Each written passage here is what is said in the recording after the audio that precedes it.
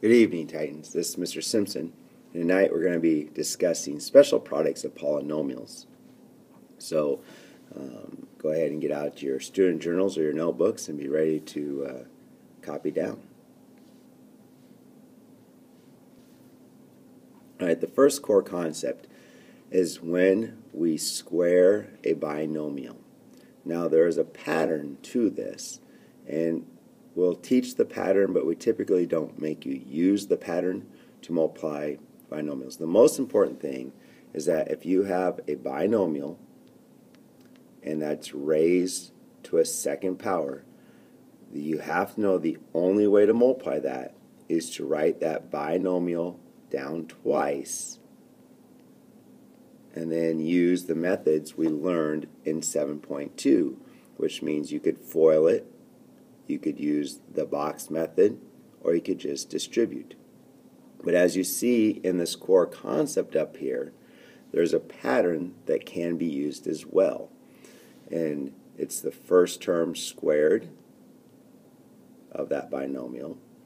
It's the product of the two terms times 2 for the middle term, and then it's the last term squared. And it doesn't matter whether it's a plus sign or a minus sign in the middle. The pattern is the same. Just notice that if it's a minus sign in the middle, then it's a minus sign in the middle term there.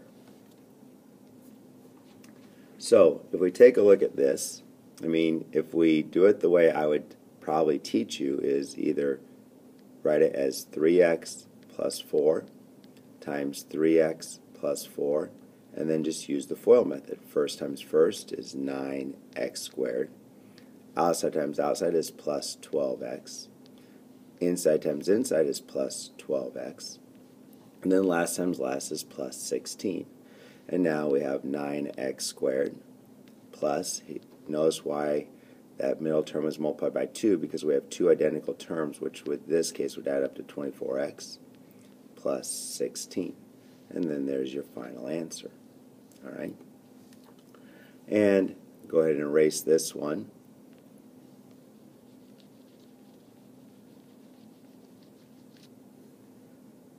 And if we look at this next one, I could set it up using the box method if I wanted to.